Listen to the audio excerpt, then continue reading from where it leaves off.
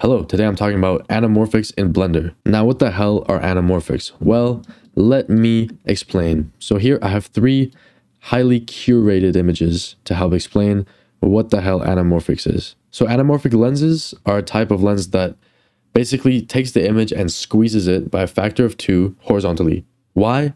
Well, because film sucks and it's a square aspect ratio and they wanted to shoot stuff wide. So you can shoot an object, squeeze it down to fit onto that film strip so you have more resolution. I guess for film it's not really resolution, it's more just quality, but you can maximize the use of that film strip, and it's projected de-squeezed, so it just projects it 2 times wide and it just makes it look normal. Anamorphic lenses in film especially has a specific look. People tend to call it like the cinematic look, anamorphic look. We can do it in Blender fairly easily. It just helps to understand kind of how it works going into it. So what we're going to do is we're going to look at a frame from a render with different sort of techniques and combinations of techniques. So base render is this. Wow. What is this? It's a glow globe from Dune. I sort of altered this. I gave it a way shallower depth of field so we could just kind of see how it's going. It's not denoised at all, which you can see here. Obviously it's pretty noisy.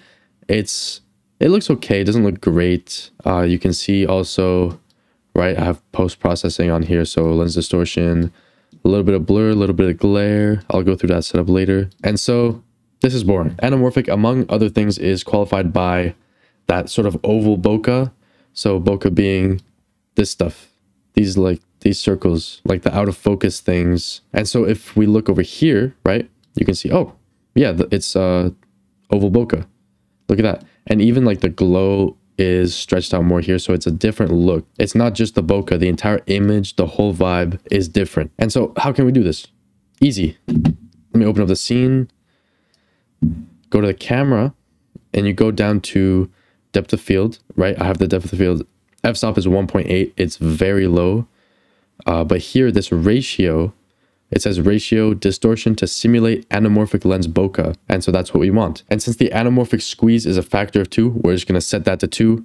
And this is what we get from that. And that's all fine. And that's, you know, that'll get you okay results. Like, it's not bad. It definitely looks better, at least to my eye, than this. And obviously, case by case basis, you don't always want it to have that. But if that's what you're going for, you know, this does the job. Another feature in Blender, though, is if we go out to our output resolution, I already have this set, but there's this aspect. So aspect X and Y. What this does is render out our scene squeezed. So here I have it, aspect X is 2, so it's squeezed by a factor of 2. So it sort of simulates what an anamorphic lens would do in the way of just compressing and squeezing the image onto our output film strip, which is just a file, right? And here you can see too, I have the resolution is weird. It's 999 by 1080. The original resolution was 1998 by 1080, which is a standard anamorphic aspect ratio. And you can see here it looks super wide. It's not, that's just this thing. So if I set it to 1, that's what it looks like, right? You can see that's what we've got going on over here. And so if I set that to 2 now, it's going to be, it captures it wide. It captures wide and then squeeze it down. And that's not what we want. So we want to do half. And then when we unsqueeze it, we'll end up with the normal image. Beautiful. Oh, and also a quick note. If you have a resolution like this with an odd number of pixels in Blender, you'll be able to export an image. But if you try to render out an image sequence or a video, it's not gonna work. So just be aware of that. I just do 1000 and it's the same thing. So what does this look like? Basically, the output image we get is this. Oh my goodness. It's obviously squeezed by a factor of 2. And you can see here, right? The pixels are square here. Square noise, everything like that. The bokeh is technically oval, but that doesn't matter. And you'll see because when we unsqueeze it, the bokeh is circular again. And that's fine. We're expecting that. But it probably doesn't show in YouTube compression, so I'll have to zoom in. The noise looks a lot different. So here in our original image, if we zoom in, that is obviously CG noise. It's disgusting, quite frankly, and I want to throw up. But now if we go down here, it looks a little different. It looks a little softer. It looks a little more natural, at least to my eye, it does. And that's because, right, we're de-squeezing this image and our pixels are now a rectangle. They're a 2x1 rectangle. And so even just looking at this, my brain likes this a lot more. It feels a lot more organic. It feels softer.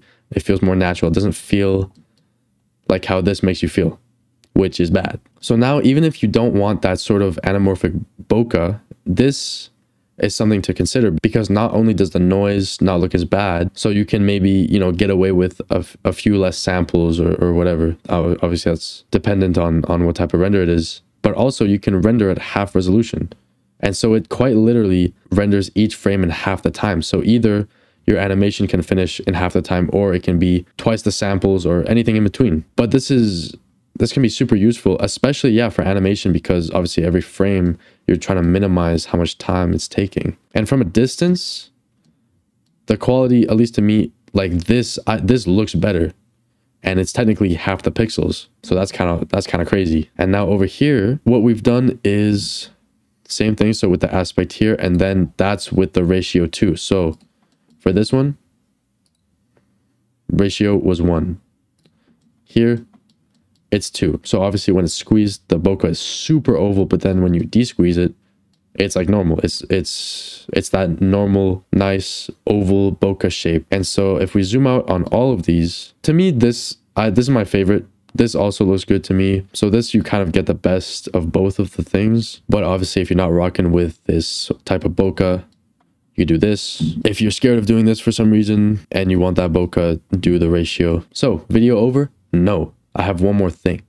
2 more things. First things first, compositing. And this is just one of those things that in the grand scheme of things doesn't matter. Not really, but it's just those little things that gives your render a little bit more sauce, a little bit more personality, texture, and just that nice feeling in your brain when you look at a picture and it feels right. So basic setup here, I've just got blur. I just do 1 pixel, a little bit of glare, you adjust that, lens distortion, dispersion, and then adjusting the exposure. Here for animation, I'm overlaying digital noise on top of it that's different for each frame. I just find it makes it feel a little bit more uniform, and it takes away that sort of CG grain look a little bit. Obviously you're adding noise, so it's not great. You don't want to do it too much, but it can help a little bit. And then it's outputted. And so why is this special? Because this is pretty tame. This is pretty standard node setup.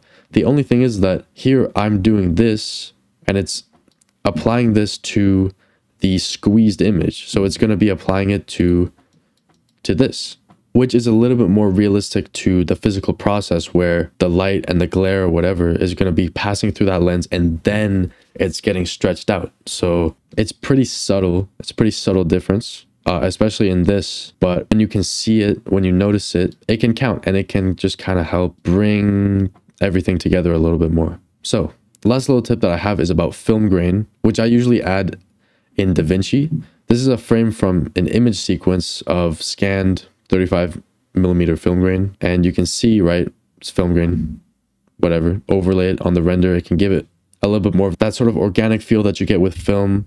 Obviously you don't want to abuse it too much, but it's one of those, again, one of those little details. But an extra thing now, if you're doing this anamorphic look, is when you overlay the film, you can take this overlay and stretch it by 2. Because real life shooting with anamorphic onto film, that film grain, when it's projected, will be stretched by 2. So that's just a little detail that you can add. I don't really want to show the final shot that I had from this render, from this scene, because I just looked at it earlier and I kind of hate it. It's on my channel. I'm not going to take it down, so you can go see it if you want.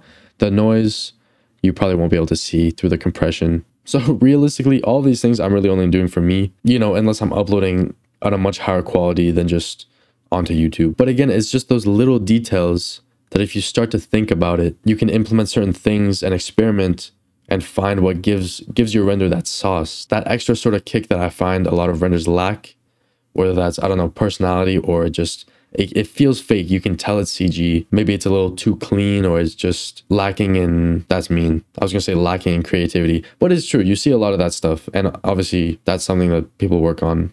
It's whatever, but it's something to think about, to kind of push yourself out of that and to really make 3D rendering your own sort of artistic medium, and to not fall into sort of the common visual themes and practices in the Blender community, obviously, because it's a big community. It's free, it's open source, it's awesome. A lot of people are doing stuff. But yeah, that's a rant. That's a whole other video. So I'll leave it here. Leave a like, throw me a comment, subscribe to the channel. Give me some engagement. But genuinely, I hope you found this helpful. Go make something.